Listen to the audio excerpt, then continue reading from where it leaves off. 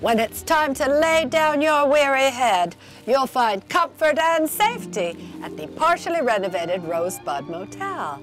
And don't forget to say hello to your handsome proprietor, Mr. Jonathan Rose. Thank you for having us. John, no. Yes, there will be blood. And yes, you will be horror-struck. Who wrote that? I did. Are you ready for a total physical and emotional transformation? Nah.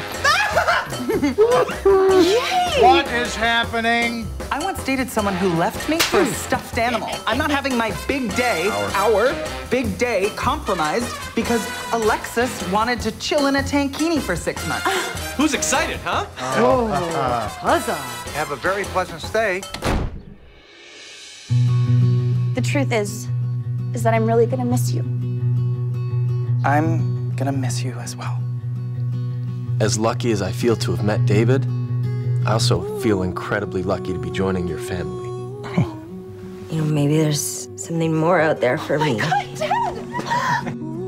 Thank you, Rose. There is value in these motels. My family and I have been staying in a motel for the past 3 years. And I wouldn't trade our stay there for anything.